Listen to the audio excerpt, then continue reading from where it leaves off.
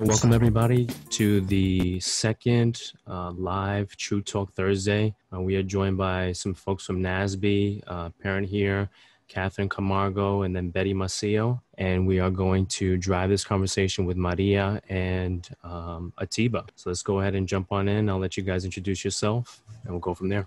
Welcome and good evening, everyone. This is Maria Armstrong with ALAS. We're so happy to come back and engage in a really timely topic. And the purpose of the Zoomcast, we're calling it Zoomcast Podcast, Lo que sea, is to provide a venue or a medium to encourage and engage a conversation about the topics that are centered around education.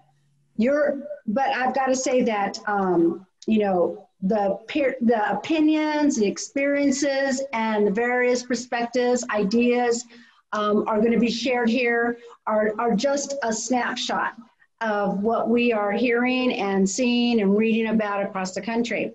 Therefore, the views and opinions expressed tonight do not necessarily reflect that of ALAS or NABSE.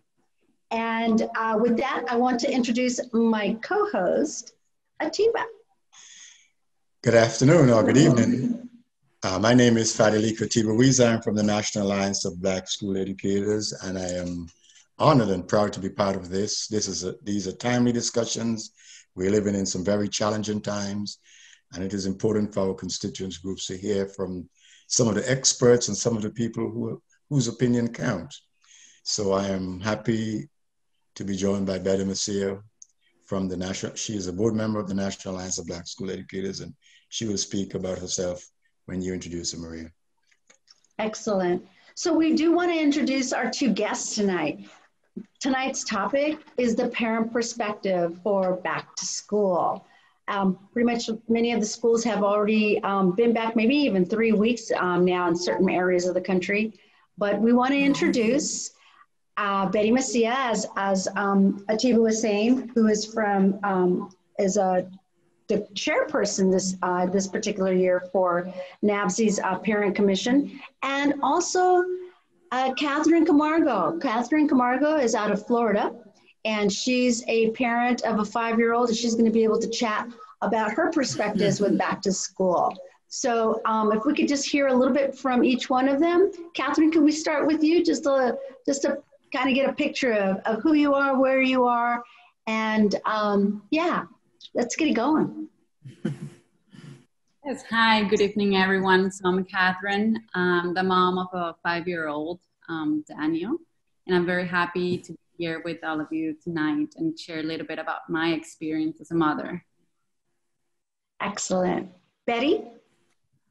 And good evening. My name is, again, Betty Maceo. I am in Ohio, and I am the Parent Commission Chair of the National Alliance of Black School Educators. Parent Commission on the board, and a retired school counselor, but still go back into the school and do a lot of work with students as well as parents. Can you tell us, Betty, what is the Parent Commission? What do you do? How do you help parents?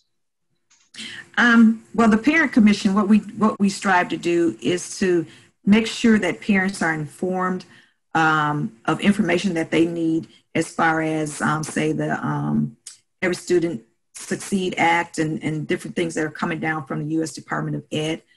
We also provide workshop trainings on various topics that parents have interest in that could help them to better help their students and advocate for their students.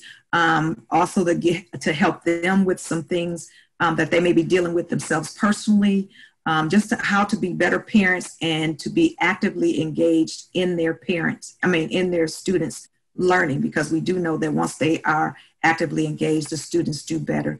And when they have that connection, also trying to make a more comfortable connection with them between the school and the parents and the family as a unit, so that, again, they have that collaboration and feel comfortable with that collaboration and that engagement where they can really work together for the betterment of their student, pretty much in a nutshell. Well, we're super excited to have you both here. And we just have a, we talk about like big picture umbrella questions, and then, just kind of get your perspective, your thoughts, your experiences, your story, behind that. So I want to toss out for you, right now in the fall of 2020, this back to school year, a little different than other years in the past. And so we'd like to hear, we'll start with Catherine. You mentioned you have a kindergartner, first year in school, and I'm sure you've done a great job of getting them super excited about starting kindergarten. Can you talk to us a little bit about what that's been like since COVID has hit and now that we are in the beginning of the school year, and what it's been like for your child, for you and your family? Yes, of course. So Daniel was actually already going to pre-K 4 at NSU here in Florida. He was in a program where he was actually in a very small classroom where they were also treating, for example, behavioral problems. So it was a very fortunate for me and my family. It was a great program just because we knew that we needed Daniel to start getting ready for kindergarten because he wasn't listening, he wasn't following it. He was very distracted and easily distracted. So we were very excited to be able to be part of that program at this specific school. And then the whole pandemic happened. So we had to pull him out. I started working from home. And of course, all of that progress that we thought, we had finally done and we were excited about for the fall, for kindergarten, we pretty much lost everything he had picked up from the program. So being here 24/7 with Daniel has been not easy just because I have to work at the same time, of course, as many parents right now. I feel that it has been ups and downs, especially because during the summer months, we actually didn't have a very set schedule where I needed to sit him down, where I could have more, as a mother, I had more time to organize my work around what his attention were at that specific time. But now it has been more challenging because he has his own schedule. I have my own schedule. I have to jump on his Zoom meeting and then I have to jump on my call with the whole team in the morning. So just juggling between the two has been a challenge. My husband works 7 days a week at a bakery. So he has to be, he's not home during the day. So it's been like, it's been tough. It's been tough for him. I tend to say it's not fair for my son and it's not fair for me just because we are both not in the best conditions to do what we need to do. So yeah, it's been a road that we have to try to see how we can adapt and start mentally, but also physically preparing for what COVID has, because I really feel it's not over yet. Eddie, what are you hearing from the parents, your constituent groups? What are the things that they find most challenging this time around as opposed to last year around this time? This time around with this upcoming year? Yes, now that school has... Well, pretty much the same. They're since they have a little taste of it, they're not as, say, anxious and put out about it as they were, when school ended abruptly in the spring. Pretty much no one knew what was going on, how long it was going to last, and if they were going back in. But once reality set in, they felt like they couldn't handle that role of the educator for their child. A lot of them are still feeling like that, but it's, it just depends on, the parent. Everyone's situation is different.